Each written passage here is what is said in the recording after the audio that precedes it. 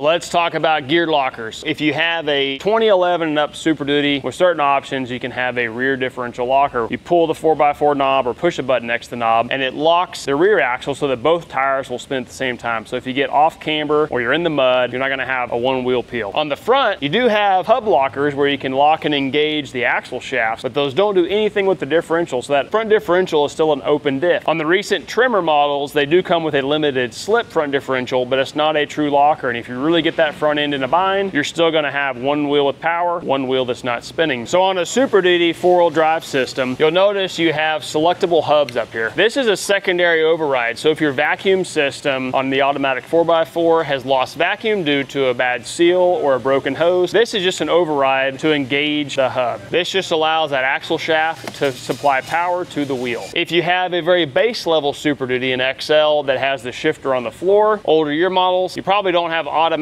You'll have to manually engage these anytime you use the 4x4, but it doesn't do anything to lock that front differential.